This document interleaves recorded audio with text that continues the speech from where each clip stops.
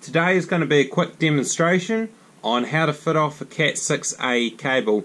Now, a couple of quick things before we get started is the difference between Cat6 and Cat6a. This cable in particular here is a shielded Cat6a. The foil, I've already cut off these cores here. Right, so the first thing with Cat6a is it's a wee bit different. You do have a grounding wire here to terminate. Also, we'll move that right out the way. What we have here is the difference between a Cat6 and a Cat6a Ethernet end. So on the left here is your Cat6, on the right here is your Cat6a. They're pretty similar to Crimp. Cat6a's got this grounding part to it. Now these wee inserts that go around the cables, you'll see that the Cat6a one, hopefully you can see good on this side, has got much larger insulation than the existing Cat6 ones. So what that means is you can't go around and use your Cat6 crimping tool, even if you modify it and take the back plate off, because it does crimp both the front and holds it in place at the back while it does that. You can't go and modify it and use it. I tested it, because this front part on it does not go deep enough and it does not penetrate through the Cat6 part properly. So what you will need to go and do is invest in a proper Cat6a crimping tool. This one is the Titan 2, and firstly, of course, you've got your Ethernet crimp end here. Now the other part here is your grounding crimp, and this part here crimps this middle part around the grounding wire. These here should be around $100. Before you do Cat6a, make sure you get one. If you're thinking, oh, I can get one of these toolless connection ends for Cat6a, don't even bother with these. They are a terrible design, and I've had a couple, because when I started doing Cat6a, the company supplied these at the start. We'd test them, they'd be fine, come back and you'd find that when they were bent on a particular angle, it lost continuity between the contacts here and these connection pins. Throw these in the garbage, don't use them, get the proper ones and get the proper crimping tool for it. The other part you'll need is a wee boot, just to take the strain off the cable, and it makes it look nicer at the end of the job. Cool, now that that rubbish is out of the way, let's get on to it. So this end here, uncrimped. Now what I generally do in the field is I would just go around it with my side cutters. I have been doing it for many years that way, and it's easy to do as long as you're very careful not to put pressure on the cores inside and you're simply just getting the insulation. Otherwise, if you're new to it, get one of these proper strippers, and they're really simple to use. With the Cat6a, we just go in the largest hole on the end here, literally chuck it on, spin it around once, and there we go. Now this shielding part, we tend to just get rid of it, get rid of the foil off the cable cores, and you'll find there's also a grounding wire right there. Keep that grounding wire, don't get rid of that one. Undo the foils, just like that, and you'll see the cores are twisted together just like your ordinary Cat6 cables.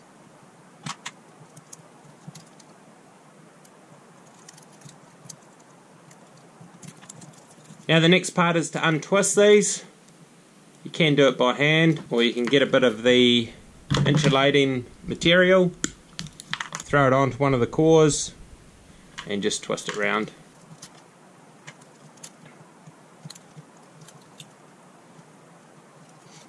And then you've got your cores separated. Now the next part, obviously get rid of this foil and crap, keep that grounding wire. Ideally would have done that before untwisting them, but it makes really not much difference at all. Sweet, so now that that part's done and we've got our grounding wire still attached, what we need to do is flatten these cable ends out. So you can either get your thumb and forefinger and just press on the cable to flatten it out like that, or you can use the back end of a tool. Just be careful that you don't snag on the copper and fracture it or break it in any way if you're using the end of a tool. Make sure that you pair them up with the corresponding colour.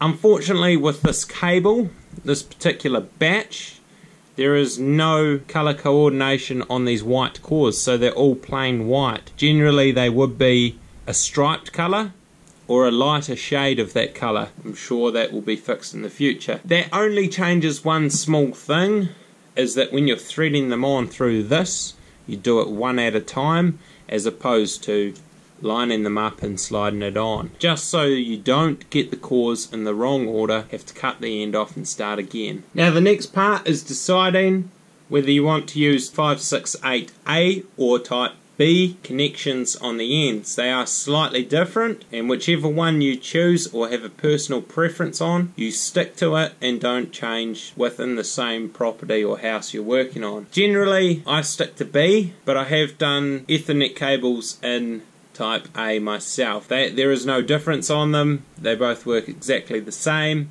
I hear arguments for and against them all the time. It just comes down to personal preference. In saying that, this one here I will do to type B, and we'll just go from there. So for type B, we're going to keep the two orange cores together and split the greens.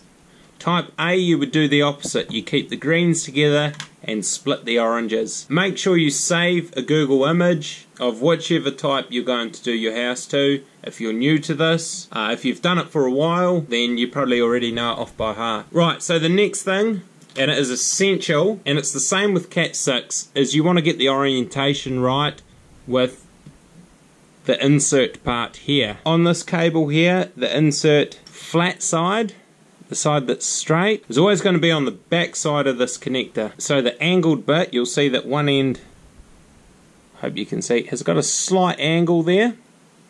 The angled bit is always going to be at the front here, and there's a wee bit of a gradient where it comes to the pins. Once you have that at the right orientation, you can then work from left to right, knowing that pin 1's always going to be on the left.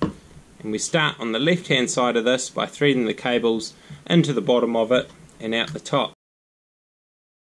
Now before you put this end on the cable, a good trick is to get the orientation right. So we're going to be starting with the orange end. So what we want to do is make sure the orange two cores are this side, the blue are at the back of the cable here, the brown are on this side and the green are at the front. So if we lie it flat, we can have the blue in the middle, the brown on that side, split the greens as to where they're going to run inside this. This one here, not that one, get rid of that. Yeah, so if you have them flat like this, they're going to slide on much easier. So for type B, we go orange white and then orange. Then we go green white, blue, blue white, then green,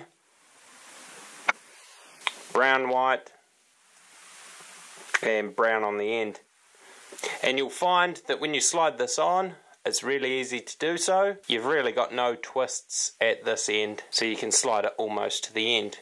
Now with these Cat6a ones, you don't want to push it right to the end. You actually want to leave it off a wee bit. Just because when these cable ends are pushed in, this plastic part actually sits in this area here, and the cable cores get pushed into the end there. So you can line it up here, and as you can see where I have it right now is pretty perfect for what I want. So I'll trim these cable ends off right at the end of this plastic bit.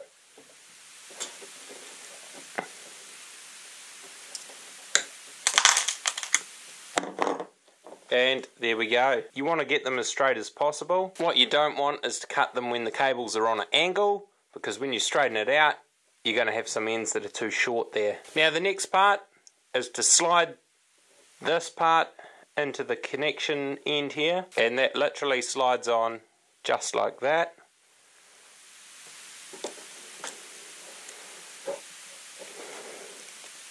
Give it a wee bit of a push in there, and what you want to see in the end here is that these cable cores are touching the window at the end. Once that is done, you want to keep the cable straight as possible, so don't bend it, and then you slide it into your Cat6a crimper till it clicks, And you see the end here is lined up, and then simply push the handle in and release it, and then push from this side and pull it out. Then have a quick look at the end and just make sure that you can see that all of these contacts have pressed in through the cable insulation through the end here. That to me looks like a perfect fitting. One thing I didn't mention first was to make sure that you put the boot on the cable before you crimp this end up. Otherwise you will have to start again, unless you're doing a patch lead, which you can just slide it on the other end. But always get into the habit of doing it, otherwise you'll screw it up someday. Anyway, this grounding wire here, what you want to do is coil it up underneath this shielded crimp end. So to do that, grab your long nose pliers out and wrap it up around them.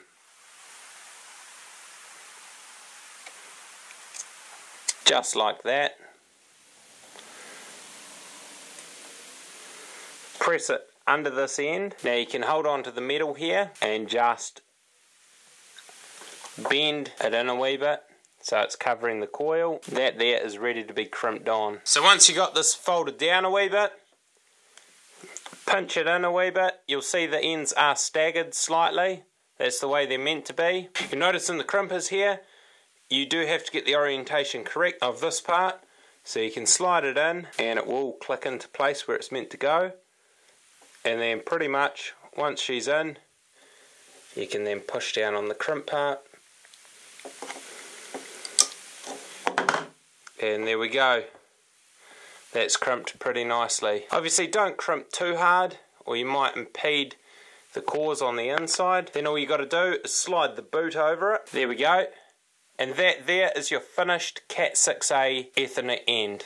So what I'll do is I'll do the other end of the cable and then I'll give it a quick test with my tester. The network tester I have will show up any faults on the cable under wire map. Wasn't designed for Cat6a, but when I do get a specific Cat6a tester, which I am on the market for at the moment, I will show you guys testing Cat6a cabling and I'll see if I get a certification kit for them. Also, in the upcoming video, I will show you the difference between having a Cat6 setup and a Cat6a setup over distance, and we'll compare the internet speeds you can get off that. We'll try and maximize it and try and get as close to 1 GB per second download and 1 GB per second upload as possible. I do have a very, very low latency. I do live near a server. It's about 2 milliseconds, so I should be able to get the fastest internet that we can actually obtain these days in New Zealand. So once you've got both ends done, plug one end into one end of your tester and then the other end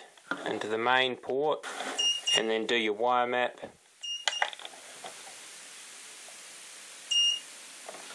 And there we go, pass.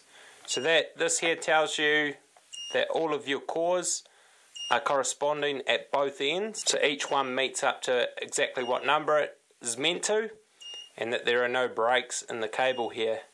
If there was a broken end, there would be a cross here, or if there was cores that were in the wrong order, then the numbers would be around the wrong way. Now on this one here, it can't pick up what end of the cable it is, but with a better tester, you'll be able to distinguish that. This one here is designed for Cat6, not Cat6a, as I say, and I will be getting one at some point in the future. So one last thing that you'll want to do, unless you got the correct tester, I'm sure the correct one will test the shielding on it. Right, so what you probably want to do is a quick resistance test on the two shielded ends.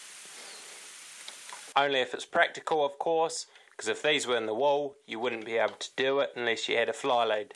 And as you can see, 0.0 ohms. So the shielding is crimped and terminated correctly. But anyway guys, hopefully this video was helpful. Cheers for watching. Make sure you subscribe.